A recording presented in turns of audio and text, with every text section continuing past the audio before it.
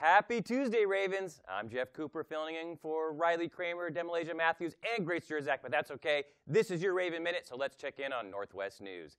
As many of you know, the Raven dance team is off to nationals again. These girls are fabulous. Last night, RDT hosted their annual send-off showcase, including all Kansas teams headed to nationals. Don't even go, ladies, because our girls are going to take home the championship. Good luck in Orlando, ladies. Bring home number 9. After their win against Olathe West last Friday, our Lady Raven basketball team plays in their first sub-state game tonight at 7 against hated, bitter crosstown rival Olathe North.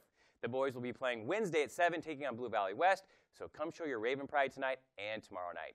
If you can't make it to either game, that's okay. We have you covered. Watch the live broadcast on our Raven Daily YouTube page, TV25 Facebook page, or on TV25.10 on your television. You know, with the rabbit ears and stuff. Make Brian Short happy. Yep. The 8th graders are coming. The 8th graders are coming. The 8th graders are coming. 8th grade transition day is tomorrow during the school day, so make sure to watch out for those little eeny weeny teeny tiny children and show the 8th graders what Raven Pride is all about. Hey, guess what? Today is day 26. Did you know? Day 26 of ONW's Kindness Challenge. Have you heard about it? Today's quote is, be an encourager.